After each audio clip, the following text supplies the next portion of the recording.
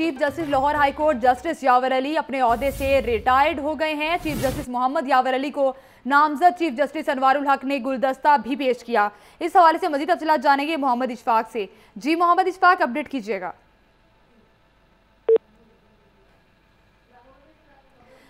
Chief justice Lahore high court justice यावर अली अपने ओहदे से रिटायर्ड हो गए और चीफ जस्टिस मोहम्मद यावर अली को नामजद चीफ जस्टिस अनवारुल हक ने गुलदस्ता भी पेश किया है। चीफ जस्टिस मोहम्मद यावर अली को नामजद चीफ जस्टिस अनवारुल हक की जानिब से गुलदस्ता पेश किया गया। चीफ जस्टिस यावर अली ने जजेस, अदालती अफसरान और मुलाजिमीन से मुलाकातें भी की। चीफ जस्टिस मोहम्मद यावर अली को नामजद चीफ जस्टिस अनवारुल हक की जानिब से गुलदस्ता पेश किया गया। इस हवाले से मजीद तफसीलात जानेंगे मोहम्मद इशफाक से। जी मोहम्मद इशफाक, अपडेट कीजिएगा तफसीलात से।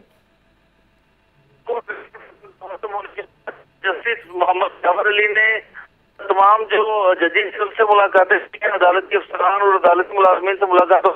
चीफ जस्टिस मोहम्मद यावर अली ने जजेस के साथ ग्रुप फोटो बनवाया, जिसके बाद नामजद chief justice Lahore high court Mohammad Anwarul हक ने chief justice Lahore high court justice यावर अली को गुलदस्ता भी पेश किया, जिसके बाद chief justice Lahore high court से रवाना हो गए हैं और अब लाहौर हाई कोर्ट में जजेस की तादाद।